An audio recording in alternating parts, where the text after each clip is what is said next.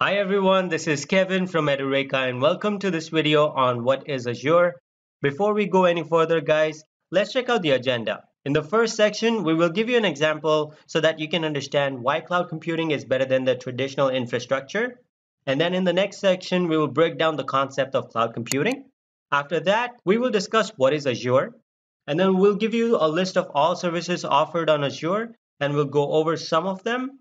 And then in the final section, we will see some of the companies that are using Azure and what are they using Azure for.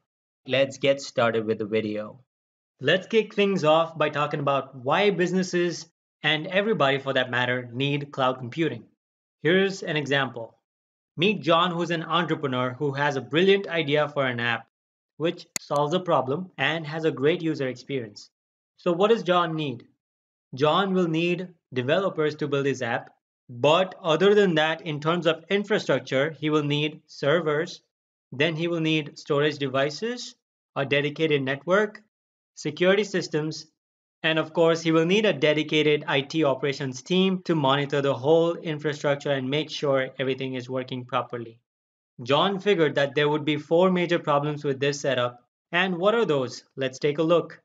So the first problem is that owning his own infrastructure would require a huge amount of money. And because of a huge investment in setup of the infrastructure, this would also greatly increase the risk if the app fails.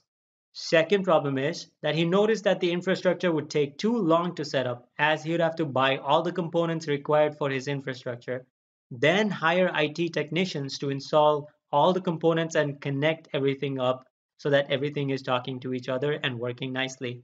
So that means more money and more time. Next, he realized that even after the expensive setup of the infrastructure, he will have to hire a team of IT operations to work around the clock for the upkeep of the infrastructure. This would include things like resolving issues with the hardware or software, replacing broken pieces of the infrastructure, so he would need to have spare parts on hand, switching to backup servers if the server goes down, preventative maintenance, and so on. Means more money and more headaches when the issues crop up. Another problem has to deal with the inability of the infrastructure to scale. So what if the traffic on the servers increases or decreases abruptly?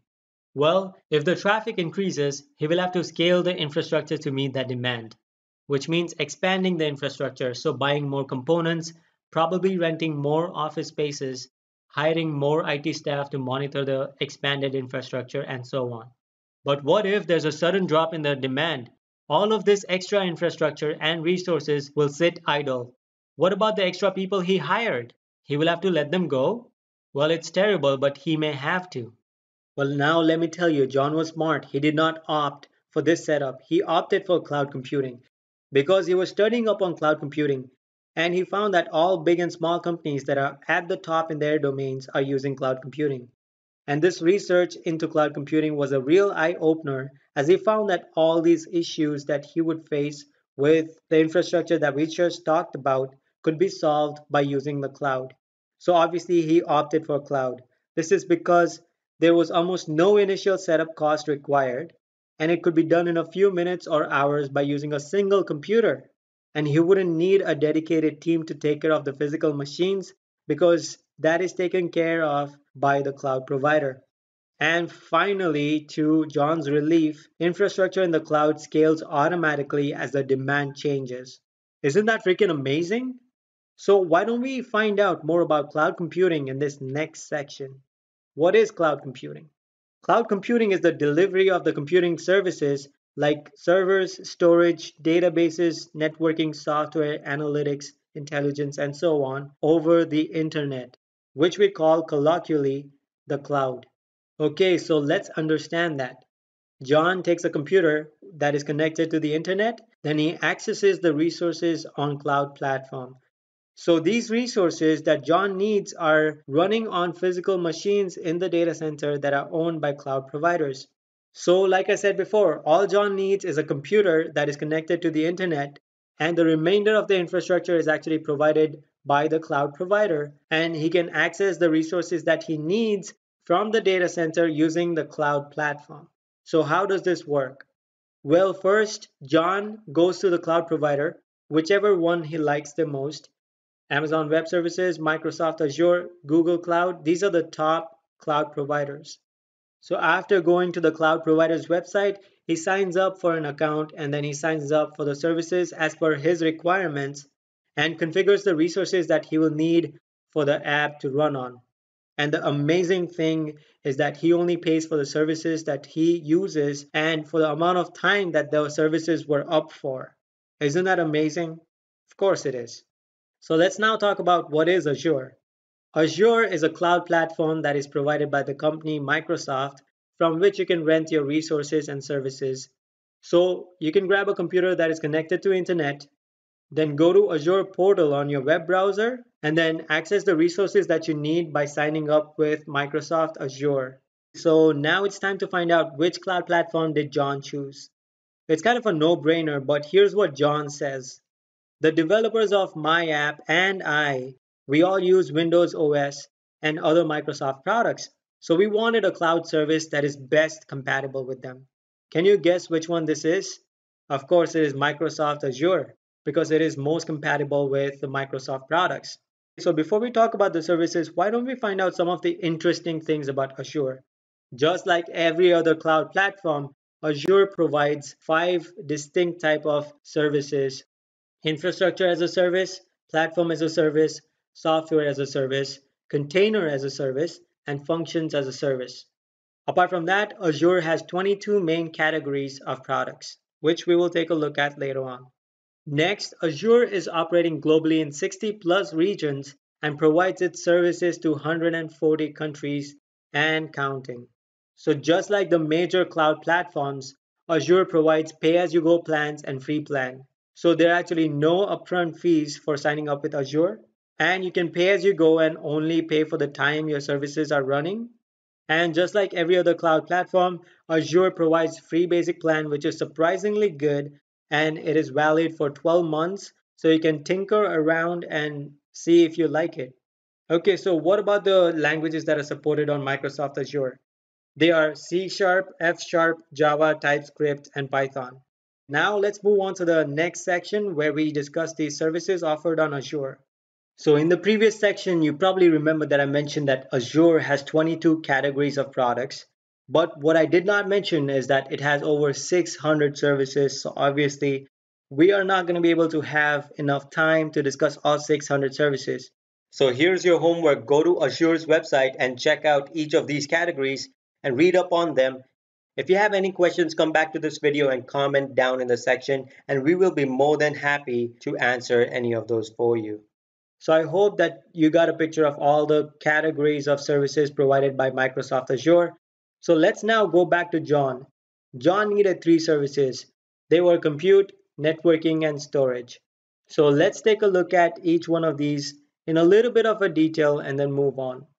So the first product that he's going to need to build his infrastructure in the cloud is compute.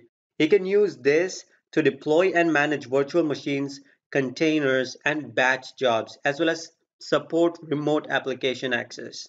Compute resources created within the cloud can be configured with either public IP addresses or private IP addresses, depending on whether the resource needs to be accessible to the outside world. So some of the services that are offered within compute product are virtual machine, containers, Kubernetes service, cloud services, mobile apps. Let's move on to talk about the next, which is networking. So after setting up the virtual machines using the compute product, he will require networking in order to connect those virtual machines up so they can talk to each other and form a network. So this product gives you the ability to set up virtual networks, dedicated connections, and gateways. And it also gives you services for traffic management and diagnosis, load balancing, DNS hosting, and network protection against some of the attacks like DDoS. Next one that John needs is storage, obviously, for his virtual machines so that they can store customer data and use backup storage for all of the infrastructure. So there are various services that are offered within storage, like Azure Disk Storage, Blob Storage, Azure Backup, Queue Storage, and many more. This category of services provides scalable cloud storage for structured and unstructured data. It also supports big data projects, persistent storage, and archival storage. Similarly, there are 19 more categories that provide services that can cater to all needs of any organization or company. Which brings us to our next section, which is companies using Azure. Let's see which companies use Azure. So hundreds of big companies use Azure, but these are the ones that I picked for you guys because each one of these use Azure for a different purpose. So let's check that out. eBay has been using Azure for app development and hosting since 2010, which is the same year Microsoft announced Azure to the world. Boeing mainly uses Azure for its data analytics services for things like crew planning, maintenance optimization, fuel optimization, and crew training by building predictive models on the platform. BMW uses Azure's Internet of Things to make manufacturing process within their factories more efficient by connecting all different machines, sensors, and other devices. On the other hand, Samsung has used Azure for its smart TV infrastructure. The entire smart TV infrastructure is actually on the Azure platform. By choosing Azure, Samsung was able to achieve a significant reduction in costs and increased capacity in order to meet its rapidly growing customer base. With that, we have come to the end of this video. I hope this video piqued your curiosity, and if it did, and you would like to learn more about Azure, then I'm going to leave the links to Edureka's YouTube playlist on Azure and Edureka's blog series on Azure. And you'll find these links in the description along with a link to Azure Architect certification. If you want to be certified in Azure, then this is going to be very helpful. Thank you so much for watching. Until next time, happy learning.